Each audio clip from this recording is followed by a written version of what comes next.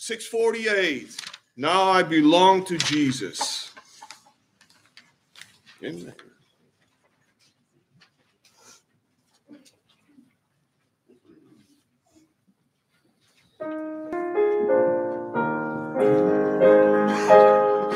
Jesus, my Lord, will love me forever. From him no power of evil can sever. He gave his life to ransom my soul. Now I belong to him. Now I belong to Jesus. Jesus belongs to me. Not for the years of time alone, but for eternity. Once I was lost in sin's degradation. Jesus came down to bring me salvation. He lifted me up from sorrow and shame. Now I belong to him. Now I belong to Jesus. Jesus belongs to me. Not for the years of time alone, but for eternity. The joy floods my soul. Jesus has saved me, freed me from sin that long had enslaved me. His precious blood He gave to redeem. Now I belong to him. Now I belong to Jesus. Jesus belongs to me. Not for the years of time alone, but for eternity.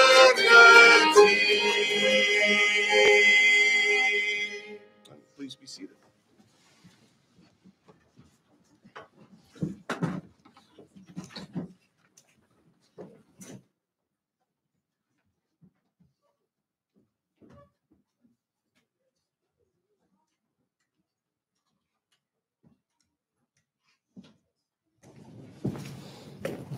All right. Yeah. All right. Good morning. It is really good to see everybody this morning. All right. I want to say thank you for praying for the Lethbridge meeting. That meeting went well. Man, there was a lot of battle going on. It seems like anytime the Lord is trying to do something, sometimes there's a lot of opposition, but sometimes it's really visible. This time around, they had literally just like the morning of the meeting, there were 2 deaths of family members in the church, and of course I broke my ankle, and just all sorts of stuff going on. You could really tell there was a real battle. There was at least one person saved during the meeting. There were a lot of people responding, a lot of young people, a lot of young families. It was a good meeting, and so I want to thank everybody that prayed. I want to thank everybody that helped take care of the services. Everybody stepped in, did all sorts of things behind the scenes, and I want to thank everybody that took care of those things. And I want to thank everybody that prayed for my ankle. I broke it a week ago yesterday morning, and people were saying to me in Lethbridge, they said, "Oh man, in a couple of days it's really going to be hurting." And by the grace of God, that has not been the case. I've had almost no pain. It gets irritated, it gets swollen, but really it hasn't been bad at all. I would ask your prayers, of course, obviously, that it will heal properly. But the other side of that is You know, they told me the day I got hurt, they said, if you don't hear from an orthopedic specialist within 3 days, call this number. And I think it's a contact number for an orthopedic specialist at the Royal Alexandra Hospital. So I called, and the lady said, oh, yeah. She said, he's looked at your x-rays, and she said, you'll be hearing from us. And so I still haven't heard anything. So we're going to, you know, call tomorrow. And so just pray that, you know, it'd be nice to know what's going on and all that sort of thing. A report on Brother Workington. Brother Workington had his surgery last Tuesday, and that was a very serious surgery. There was a 40% chance that he would not survive the surgery, and but he did. He came through. There was a big mass on his stomach and on his pancreas, and it was cancer. And they think they got it all. He is in good spirits. I've heard from him a couple times now. He'll be in the hospital recovering for another week, and then he'll have 3 months of recovery at home. So praise the Lord for that. So remember to, a lot of you guys know Brother Workington, continue to pray for him. If you have not turned your phones off, if you could help us with that, we sure would appreciate that. And we will dismiss all the little guys 8 and under. If you have your Bibles, turn to Deuteronomy 33 this morning.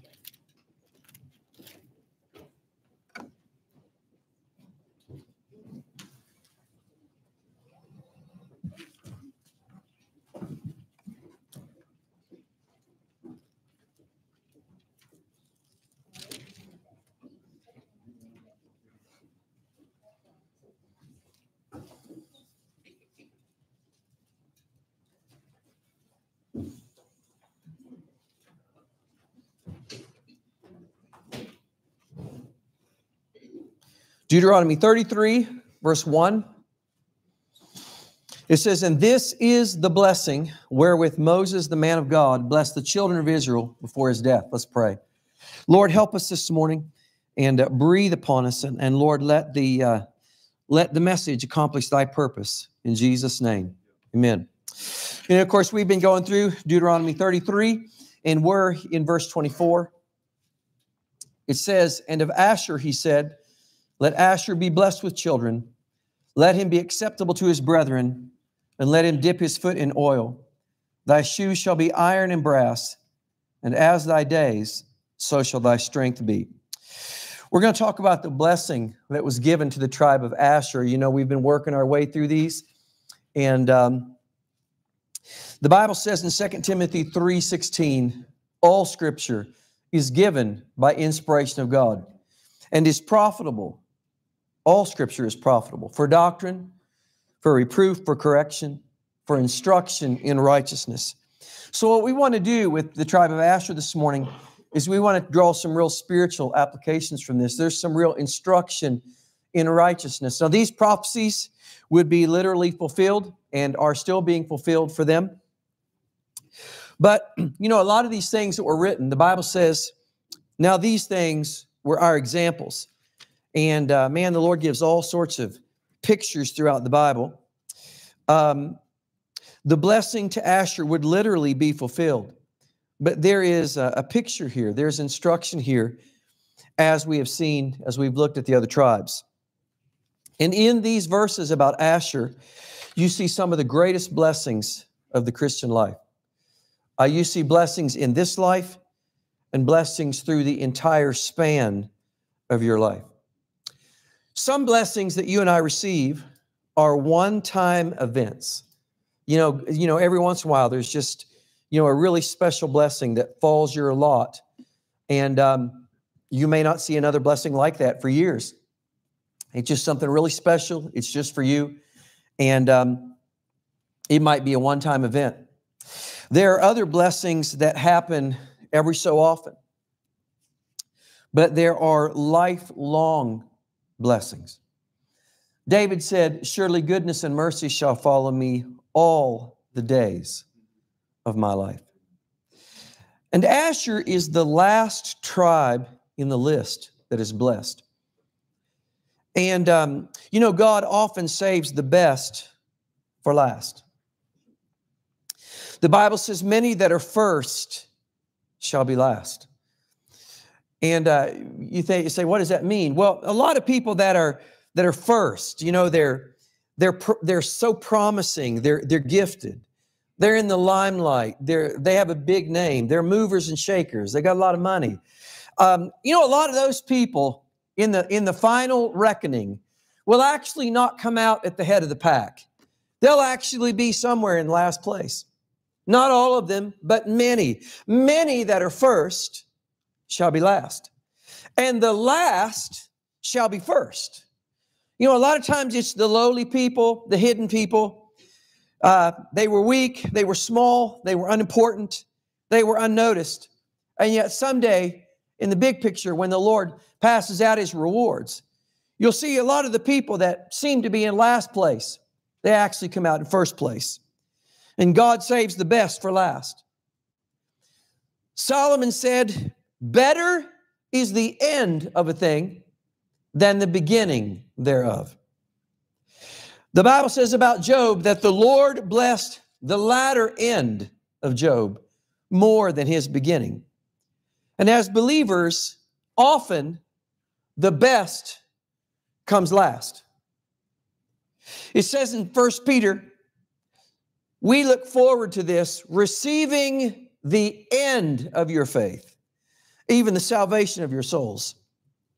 In John 6, Jesus said, and this is the will of him that sent me, that everyone which seeth the Son and believeth on him may have everlasting life, and I will raise him up at the last day. In 1 Thessalonians 4, it says, the dead in Christ shall rise first. Look with me, if you would, at 1 Corinthians 15. Keep your place in Deuteronomy 33. But look at 1 Corinthians 15 with me.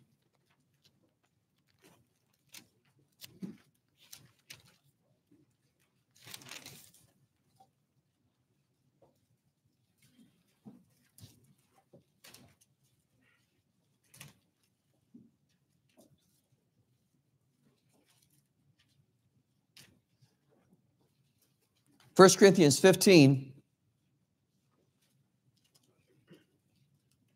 verse 20. It says, but now is Christ risen from the dead and become the firstfruits of them that slept. For since by man came death, by man came also the resurrection of the dead. For as in Adam all die, even so in Christ shall all be made alive. But every man in his own order, Christ the firstfruits, afterward they that are Christ at his coming. And notice, then cometh the end, when he shall have delivered up the kingdom to God, even the Father. When he shall have put down all rule and all authority and all power. In other words, at the end, God comes back and he takes over and he makes everything like it should have been.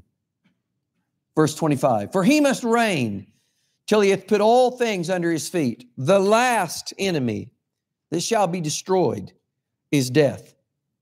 God saves the best for last. Look at Revelation 10 for just a moment.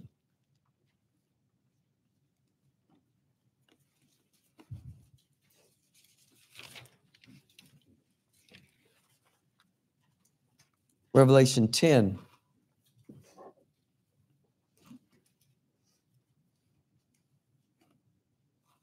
Verse 1. And of course, Revelation is all about the last things. Revelation 10, verse 1. And I saw another mighty angel come down from heaven, clothed with the cloud, and a rainbow was upon his head, and his face was as it were the sun, and his feet as pillars of fire. And he had in his hand a little book open, and he set his right foot upon the sea and his left foot on the earth, and cried with a loud voice as when a lion roareth.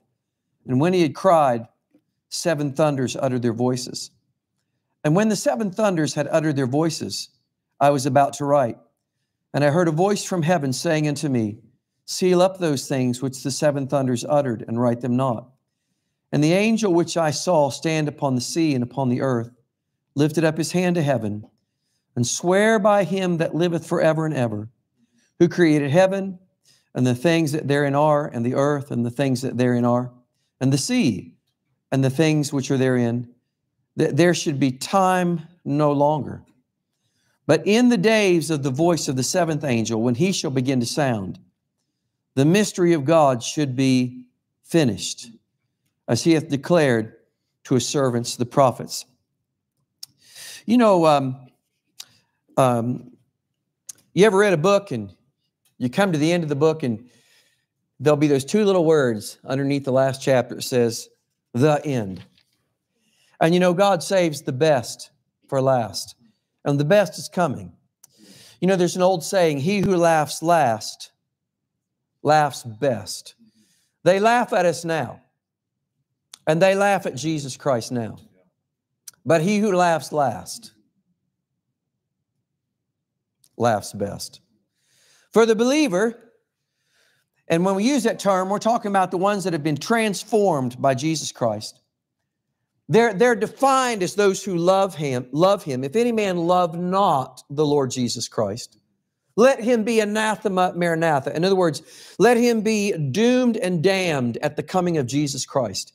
It's not about just saying you believe something or nodding your head and agreeing. It's about a heartfelt love. It's about a relationship that has been entered into voluntarily and a commitment that's been made, a commitment of love. We love Him because He first loved us. Grace be with all them that love our Lord Jesus Christ in sincerity. For the believer, for the one transformed in Jesus Christ, the best comes last. You know, they have their troubles in this world. You know, Jesus said, in the world, ye shall have tribulation. You know, we're not home yet. You know, this world is cursed, and we live in a body that's decaying. And, you know, things morally are decaying. You know, we see all that stuff all around us. But, you know, the best is coming. For the believer, the best comes last. You know, heaven is what comes last. We are with the Lord, finally. I mean, visibly with the Lord. We're in that place where there is no sin and no sadness ever again, and no death. And we have everlasting joy upon our heads. God saves the best for last. Asher is the last tribe blessed. And look what he says to Asher. He says several things, and we're just going to touch on one of those this morning in Deuteronomy 33.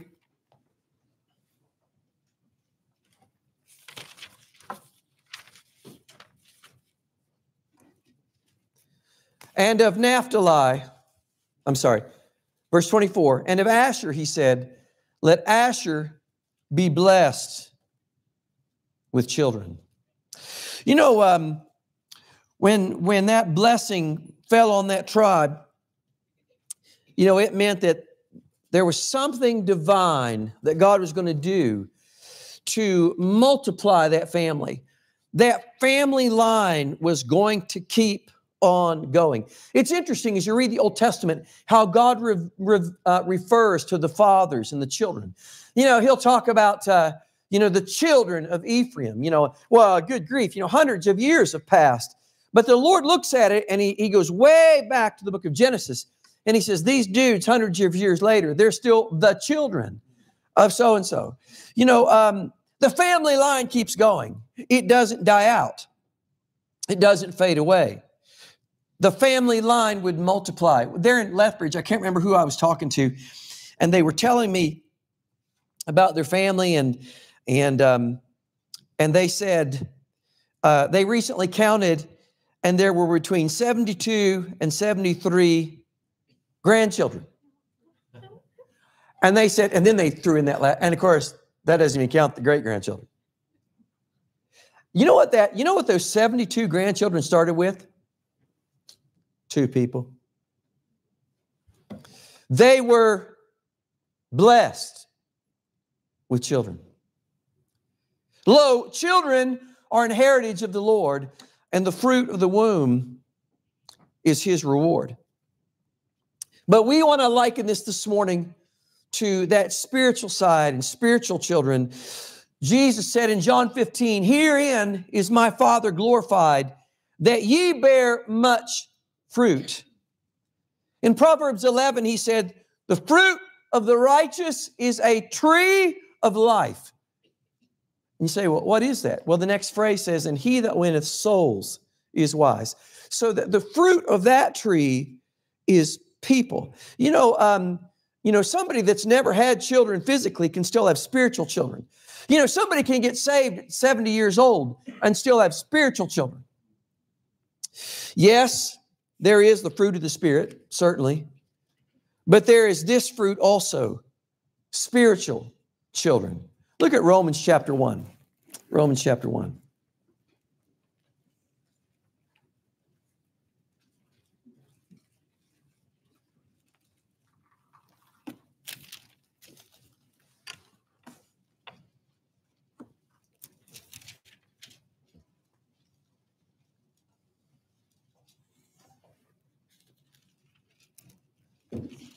Romans 1, and let's look at verse 13.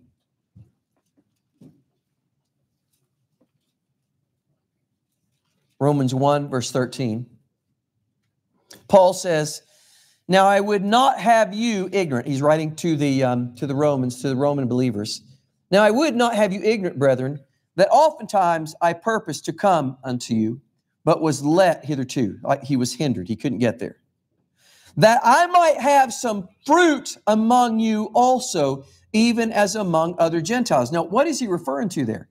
Verse 14 and 15. I am debtor both to the Greeks and to the barbarians, both to the wise and to the unwise. So as much as in me is, I am ready to preach the gospel to you that are at Rome also. For I am not ashamed of the gospel of Christ, for it is the power of God unto salvation, to every one that believeth, to the Jew first and also to the Greek. He's talking about people being saved. He's talking about the gospel reaching people and people turning to Christ because they hear the gospel. And he says, he said, I've wanted to get to you guys. He said, I wanted to preach there too. He said, because I wanted some fruit among you.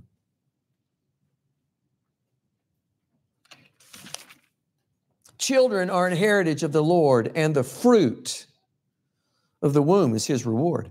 Look at 1 Corinthians 4. 1 Corinthians 4.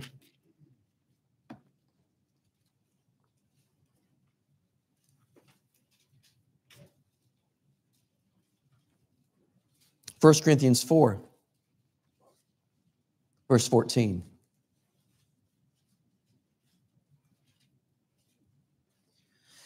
Paul said in 1 Corinthians 4:14, I write not these things to shame you, but as my beloved sons, I warn you. Paul had been to Corinth.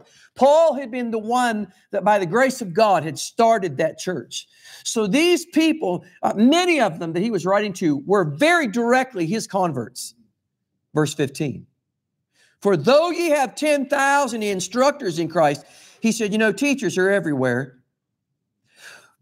Yet have ye not many fathers. For in Christ Jesus, I have begotten you through the gospel. Man, he had birthed some children there in Corinth. He had been blessed with children. You don't have to turn there, but in Philemon, a lot of you guys remember we were in Philemon a couple months back. And Philemon, in that book, Paul writes to him and he says, I beseech thee for my son Onesimus. It wasn't a physical son. He said, I beseech thee for my son Onesimus, whom I have begotten in my bonds. He said, I led him to Jesus Christ from my prison cell. You know what Paul said to Timothy? He said, unto Timothy, my own son in the faith. Well, that wasn't physical because the Bible tells us that Timothy's father was a Greek. And Paul was a Jew of the tribe of Benjamin. He said unto Timothy, my own son in the faith. The fruit of the righteous is a tree of life. You ever had somebody run your family tree? Some people do that, and man, they're able to go way back. And And somebody in our family, on Mitzi's side of the family, did it. And they got back several generations, and they found some stuff they didn't like, and so they said, "Stop. We don't want to know anymore." You know, in the old Bibles, especially, you know, that people used to have big family Bibles on there. It used to be a big thing when we were kids. There were these guys that went around selling these things. And I mean, they were massive. No joke. They were like this big and they were like this thick, you know, great big large print. And, you know, they had some neat features and a lot of neat pictures in them. And they were selling those, and they were sort of something that you would treasure in your family. And in the opening pages, and actually probably in some of your Bibles, you've got those opening pages where you can write in your family tree. The Bible says the fruit of the righteous is a tree of life. It's a family tree. Life begets life. You know, bearing fruit sort of works like this in the natural realm. So, you know, whether it's, take plants and seeds. And of course, you know what the Lord does? The Lord likens the gospel to the sowing of seed. He does it in a few places in the Gospels. He said, the sower soweth the word, and then the word fell in several different places, and some places it didn't bring forth any fruit. Some places it brought up a little that just disappeared. And, you guys remember that, the parable that the Lord told. So bearing fruit sort of works like this. You have good seed, and you plant that seed, and, you know, the beans grow, you know, or that fruit tree grows or whatever. And eventually it produces something. You know, you plant one kernel of corn, and let's say you get two ears of corn on the stalk. Well, man alive, you have multiplied that seed, you know, a few hundred times. Now, back in the old days, they would take some of their harvest and they would dry that seed and they would save it. You know, some of it they canned and some of it they did all sorts of stuff with. But they would save some of it to replant. So you'd have the good seed and it would bring forth some fruit. And then there'd be more seed and it would bring forth some fruit. And it just kept on going. But that doesn't happen with hybrid seed. Hybrid seed, the life stops after that hybrid is produced. The seed of that hybrid is sterile. In other words, you can't do anything with it as far as reproduction. For example, mules. Mules are sterile. You know, there's a difference between a donkey and a mule. You know what a mule is? A mule is when you take a male donkey and a female horse and you breed them. And that brings forth a mule. But you can't mate a mule with a mule. You get nothing. There's no reproduction from that point on. A hybrid is formed by the breeding of two unlike varieties or species. And you get a creature or a plant that cannot reproduce. The life-giving quality is gone. The only way a hybrid variety, and you know, it's really crazy in our society. Any of you that have grown gardens, more and more and more, you know, most of your seed is hybrid. The only way a hybrid variety continues is to keep going back to the person breeding those unlike plants or animals, because they don't reproduce on their own. There is a hybrid Christianity that is like that, and a lot of the cults are like that. And what they've done is they've combined a mixture of some things that do not go together. So if you don't go back to their leader, they cease to exist. That's why there's people that they get caught up in some of these movements, and some of them are Baptist. I mean, there's all sorts of them. And they're so bound to that personality that there is no true life there. If that guy died tomorrow or a bad report came out about him, that movement would crumble. But you know, that's not the way it works with Jesus Christ. The maniac of Gadara meets Jesus Christ. And immediately he is able to spread life through Decapolis. The woman at the well in John 4 meets Jesus Christ. And immediately she spreads life through her town. And that fruit just keeps rolling because she paves the way for Philip and revival in Acts chapter 8. You know, Jesus said, I am the life. The life. A lot of you guys ladies are familiar with Billy Graham. And you know, Billy Graham was really an unusual character in a lot of ways. And there's, you know, some controversy over him. And of course, I think, is he dead now? Yeah, he's passed away. And, you know, you'll always hear this question. Yeah, but, you know, yeah, we know there were some issues and there were some things wrong, but boy, weren't there so many saved under his ministry? And the answer to that question is yes, especially in the early days.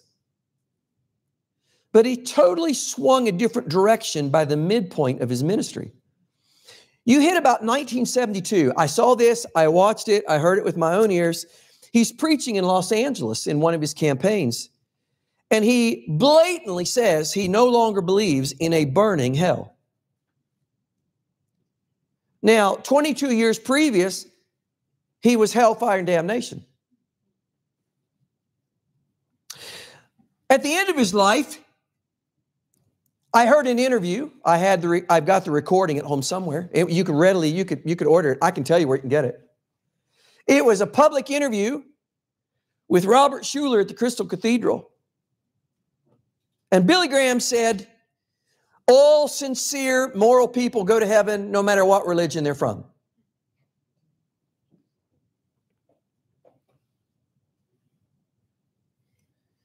I heard one person describe his ministry like this. He reaped a harvest. He did. But he wrecked the orchard. You know, we've reached a point, you know, we're not, discernment is sorely lacking among God's people. And you know, you get this thing where if anybody gets saved by anybody else, they think, well, you know, we just really can't say anything. Well, praise the Lord, somebody got saved. Well, you know, yeah, amen. I say praise the Lord, somebody got saved. But you know, it's like you've got an orchard or you've got a garden, you know, or you've got a bunch of fruit trees in your yard, and you hire somebody to come and pick your fruit. You know, they've got that, you know, every year you've got those migrant guys that come up from Mexico, and they'll hit Portage La Prairie and several other places, and they'll hit the orchards, they'll hit the potato fields, and they do all the harvest work. Can you imagine, you know, you've got this bunch of fruit trees, and you're just really glad to, you know, you're not feeling well, and, you know, it's getting to be too much for you. So you hire this dude, and he's got his crew, and they come in and they reap the harvest, you know, and they roll by, and you see all the baskets of fruit, and, you know, you're clicking off dollar signs in your head, and you're going, wow, praise the Lord, you know, and you're thinking, you know, and they were cheap labor too. And you're thinking about all the money you're going to make. And you know, a little while later, you take a walk through the vineyard. You take a walk through the orchard, and the limbs are broken, and the trees are knocked over. There won't be another harvest. Oh, so they reaped a harvest, did they? Would you be pleased with that? Would you go praise the Lord? Would you look with me at Jeremiah 12? You know, it would really help us once in a while if we would just stop and think.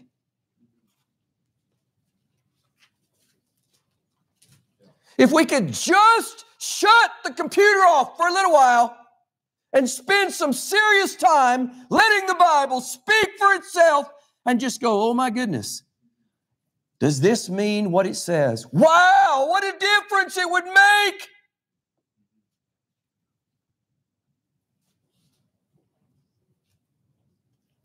I read this just the other day, and it jumped out at me. Jeremiah 12, verse 10. Look what the Lord said. Jeremiah 12, verse 10. Many pastors have destroyed my vineyard. And in case you, I don't know if you noticed or not, but in the Hebrew right there beside it, there's a frowny face. It doesn't sound like the Lord's happy here. Who are these pastors? You say, well, the Lord calls pastors. Oh, yeah. And he is not happy. Many pastors have destroyed my vineyard. They have trodden my portion underfoot. They have made my pleasant portion a desolate wilderness. They have made it desolate. And being desolate, it mourneth unto me. God says the ground is crying. The whole land is made desolate because no man layeth it to heart. You know, as long as some of these preach truth was life, but suddenly they turned it into a hybrid. And the life-giving quality ended. The incorruptible seed of the Word of God was replaced by a seed and a message that was sterile. And it's still happening today. I mean, we are eat up with it in North America. You've got modern teachers and preachers. And have they led some people to the Lord? They have. And as soon as you acknowledge that, you know, you've got all these Christian people with no discernment. And suddenly that just seems to justify everything. Well, well, my neighbor down the street, he got saved watching his video. Well, you know what? I'm glad he got saved. I don't take that away from him. But you do remember, do you not, that Judas was one of the 12. And he preached, and he did miracles, and he cast out devils. And people rejoiced. The people that really got healed by Judas, they really got healed. But did that make Judas anything but a devil? Did not Jesus say as he looked at them one day, have not I chosen you 12, and one of you is a devil?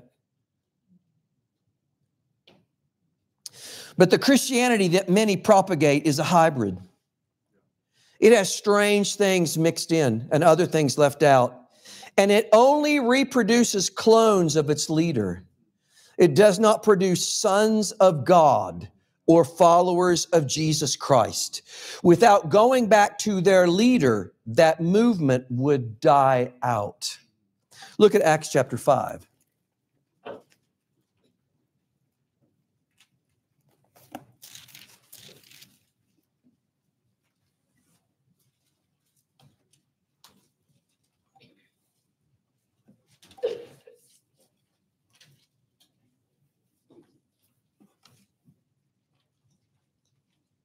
Without going back to their leader. You know, some of these folks, their whole movement really, they use the name of Jesus Christ, but it's built on their own hybrid. Okay? And so without that leader, the thing would disintegrate. It would splinter. And, there was a wise old Jew. He was a doctor of the law, and he acknowledged that. He made an interesting statement in Acts chapter 5. Peter and the other disciples are on trial, and there's a lot of dispute going on about them. And in Acts 5:34, look what it says. Then stood there up one in the council, a Pharisee named Gamaliel, a doctor of the law. And by the way, this is the guy that trained the Apostle Paul in his lost days. Gamaliel, a doctor of the law. He was no dummy. Had in reputation among all the people and commanded to put forth the apostles forth a little space. In other words, this trial's going on, and the Pharisees and the Sadducees and the scribes, they're just seeing red. They're just so mad they can't see straight. They want to see these apostles put away or killed. And Gamaliel stands up, and he's the big dog. Like, he's the one they all look up to. And Gamaliel says, whoa. Gamaliel says, I think we need to give them a little room to breathe. And why did he say that? Look at verse 35. And said unto them, ye men of Israel, Take heed to yourselves what ye intend to do as touching these men. For before these days rose up Theudas, boasting himself to be somebody, to whom a number of men, about 400, joined themselves, who was slain. Suddenly the leader got knocked off, and all as many as obeyed him were scattered and brought to naught. After this man rose up Judas of Galilee in the days of the taxing, and drew away much people after him. He also perished. And all, even as many as obeyed him, were dispersed.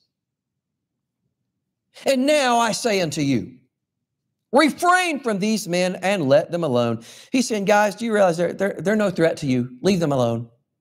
Verse 38. For if this counsel or this work be of men, it will come to naught. He says it's going to fizzle out.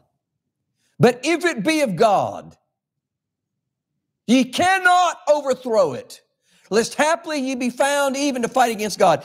He said, I know enough about God, and he didn't really even know the living God very well at all. He said, I know enough about God to know that if he's in it, you're not going to stop it. Because real Christianity is a tree of life. It has reproduced itself for the last 2,000 years. Because the seed is incorruptible and the life is Jesus Christ. Yes, one soweth and another reapeth. The fruit of the righteous is a tree of life. And we're talking about having spiritual children, and the great blessing for us is the opportunity to have some spiritual children. And we know that that's a lot of times there's a lot of people in on that. Let's say that today at the end of this service, somebody came up to one of our guys or one of our ladies and said, man, I'm not a Christian. I want to be saved. And that person would lead them to the Lord. And that would be absolutely wonderful. We would praise the Lord for that. Well, the person that led them to the Lord, man, they're a key player in that. But we also know that oftentimes there's many players in that episode. There's people that witnessed, there's people that prayed and all that. We know that one soweth and another reapeth. But someone sowed the seed. And the seed brought forth fruit. One of the greatest blessings of the Christian life is to be blessed with spiritual children.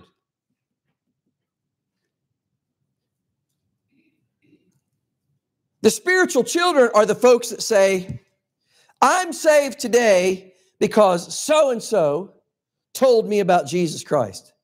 I'm saved today because they didn't give up on me. I'm saved today because they prayed for me. Now we're talking about on the earthly side of things, okay? I'm saved today because I saw Jesus Christ in them. One of the greatest blessings of the Christian life is when you have a part, and it may not be the only part, but for you to have part in other people coming to Jesus Christ. Because this thing is a family. God called it the family in heaven and earth. And it keeps propagating. And it keeps propagating because somebody's sowing good seed. And God says, I'm going to give you credit for that. You're part of that. Some of it is only visible on heaven's side. It's like the track that got left on somebody's windshield. When we lived in Pennsylvania, we had a young man showed up one night. He was, 22, 23. And he talked to one of the guys at the door. Before the night was over, he gave a testimony. And he said, I'm here tonight. He said, I didn't grow up in church. He said, and somebody from this church put a track on my windshield. How many times have you done that? How many times have you put a track somewhere, and people do it all the time on a bench or I had a friend that used to stick it in the pants at Walmart until security caught him on camera. And how many times has a track been left somewhere?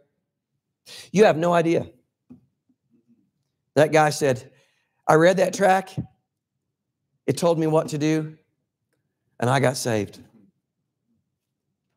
There'll be a lot of that. You say, well, man, I don't know if I have any spiritual children. Well, are you sowing the good seed?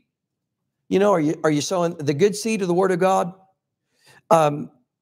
You know, the Bibles that get purchased for missionaries, or the money that you send to a missionary or whatever, that helps them keep going or whatever. What about that breakthrough in prayer that occurs? There's a breakthrough. J.O. Frazier was a missionary to the Lysu and in the 1900s, and he went there as a single missionary. He labored there for many years as a single missionary. He learned their language. The Lysu were a people that inhabited the mountain places in China, and they lived at extremely high altitudes, and they were despised by the Chinese. They were just a native ethnic group that lived way out in the middle of nowhere. And J.O. Frazier went out there and he lived with them and he learned their language and he began to preach to them, and they loved him, but they were a very wicked, very wicked group.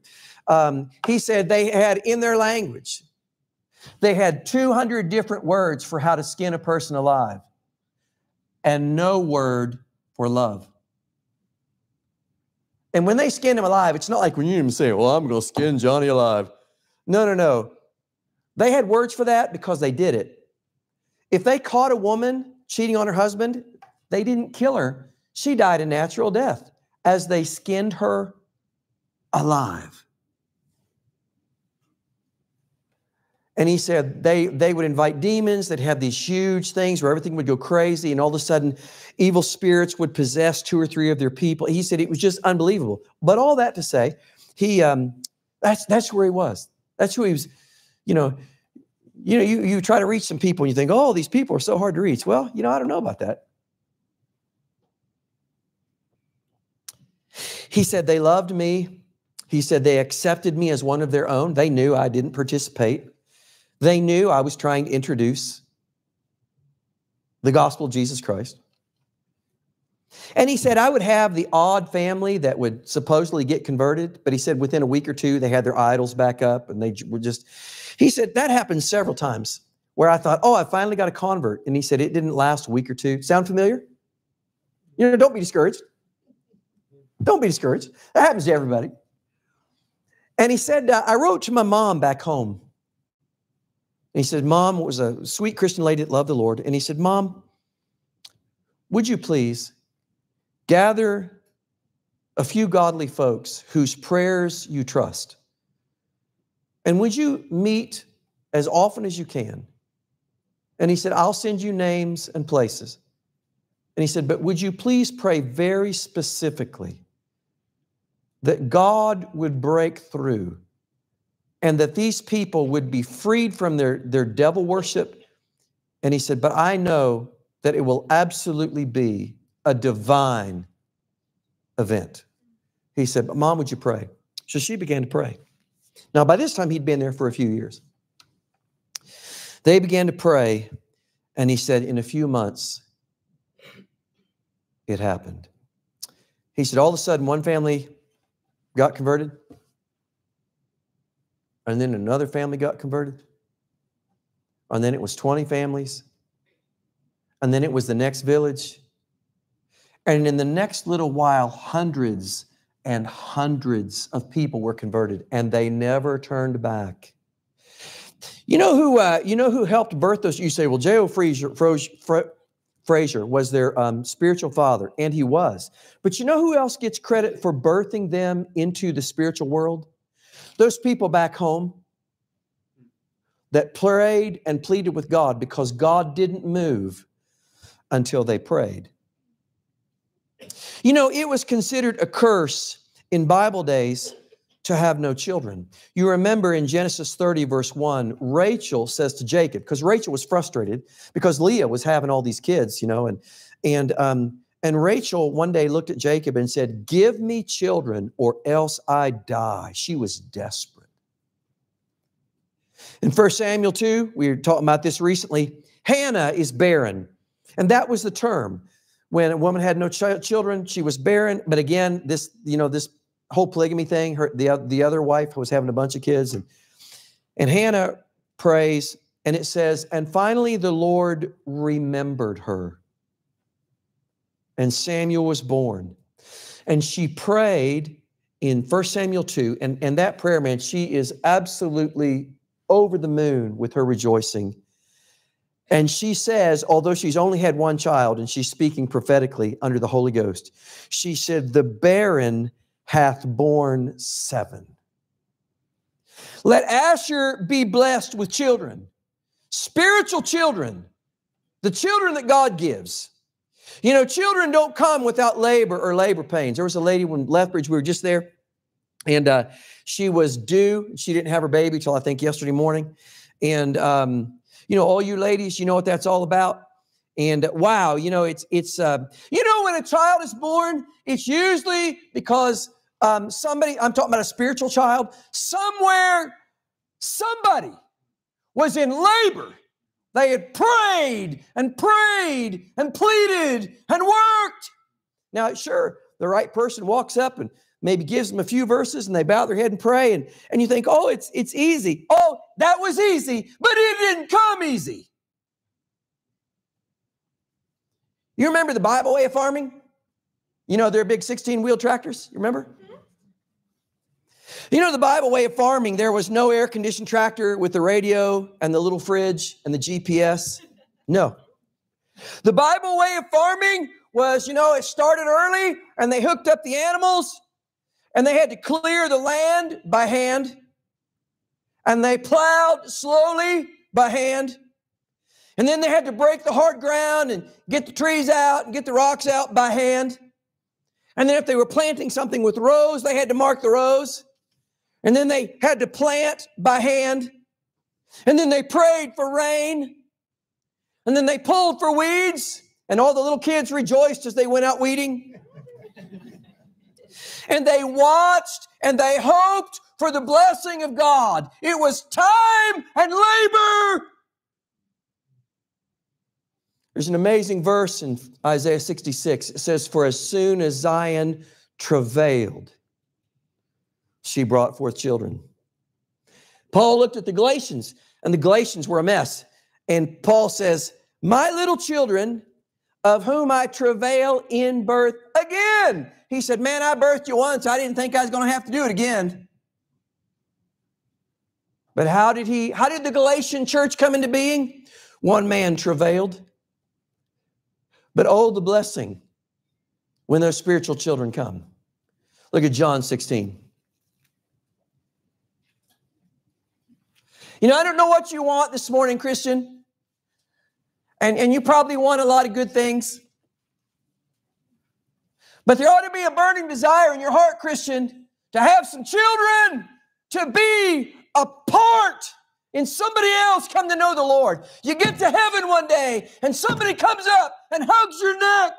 And you say, who are you? And they say, oh, you sent that missionary. You prayed. Or somebody you do know that you haven't seen in years, but you prayed and you prayed and you prayed. Somebody you did know personally and you prayed. And they come up and they say, thank you for the part you played. I'm here today because of what you poured in to my soul. Do you want children? We all want a bunch of good stuff, don't we? And it's good stuff. We want security. We want peace. You know, we want freedom. You know, we want some nice stuff. And you know what? Truth be told, we've got all that. And, you know, we probably just want a bunch more. But you know, I think God looks down and God is good. And God gives you lots of those things. Is he not? Doesn't he just give you all sorts of good stuff? Hey, he doesn't have to. He could make you go bankrupt tomorrow. He could take your health tomorrow. But you know what he's done? He's just blessed you. And he's just blessed you. I wonder sometimes if he doesn't look down and think, man, I wish they'd aim a little higher. Man, I wish they'd ask me for something that would last forever. Man, I wish they'd get in on my plan. I wish they'd help me build my family. But I think there's a lot of Christians, you know, honest to goodness, it doesn't dawn on them. They think, oh, you know, oh, the preacher will do that. Oh, you know, Johnny Spiritual will do that. No, he's got a place for you. He's hoping you'll get in on it. Look at John 16, verse 21. John 16, verse 21. You ladies, you can identify with this verse. John 16, verse 21. A woman, when she is in travail, hath sorrow. You know, that's never a real upbeat moment, you know, when they're in the throes of labor. A woman, when she is in travail, has sorrow because her hour is come. But as soon as she is delivered of the child, man, when that baby's born, she remembereth no more the anguish for joy that a man is born into the world. Man, I saw all my kids get born. And I saw, of course, I was there with my wife, and my mom was there when one of the babies was born. My mom had never seen a natural birth. And I mean, I'm sure it's true for a lot of you ladies, you know, that those last few moments and sometimes those last few hours are just absolute agony, just agony. And, but all of a sudden, here it comes. And the baby's out. I have watched my wife. She went from agony to tears of joy. I saw my mom. She started laughing and crying. And the pain is forgotten for joy that a child is born. You say, I got some people I'm praying for, but it's wearing me out. Oh, don't let up. Oh, it just grieves me. It hurts me. I want them saved so bad. Oh, maybe you're getting close. Maybe the delivery is close. Pray. Life begets life. In him was life, and the life was the light of men. Jesus said, I came that they might have life, and that they might have it more abundantly. And I give unto them eternal life. So I got a question for you. Do you have his life? Maybe you're here this morning and you sort of understand, but you're having a hard time identifying. I just got a question for you. Do you have his life? This is the greatest blessing of all. He that hath the Son hath life. He is the Son of God alive in your soul. Do you remember the day when you realized he died for you and he rose from the dead and you called on his name and he changed your life? He that hath the Son hath life. And do you have his life? You know, if you don't, man, it's just waiting. The gift of God. It's wrapped and ready. It's got your name on it. The gift of God. God says, oh, won't you take it? The gift of God is eternal life through Jesus Christ our Lord. And Christian, do you have children in Christ? And maybe you haven't been saved very long, and that's okay. You know, and this is new to you. Christian, have you been a part? I mean, you don't have to imagine it. You know there's some people you have been a part in their salvation. Do you want that blessing? Do you want it? Jesus said, ask and ye shall receive, that your joy may be full. Maybe you're here this morning and you say, man, I've been saved for a long time, and I don't know that I've ever been a part in somebody's salvation. You know what the Lord wants to do? The Lord, man, He's looking for you. He's calling your name. He's saying, would you help me? I want some more children here. Would you help me? Jesus said, ask. Some of you in this room, you've asked for a lot of things this week, and they were probably all good. But why don't you ask for one of the greatest blessings of all? Oh, dear God, would you let me, Lord, I want to start watching. I want to start looking. I want to start praying. Lord, lead me, help me. I want to be a part of somebody else being born into your family. Do you want that blessing? Ask. Let's pray.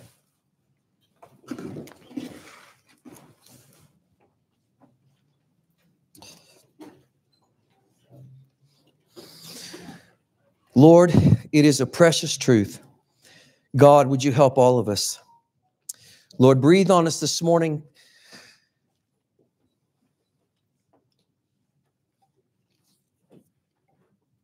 Lord, may people hear your voice this morning.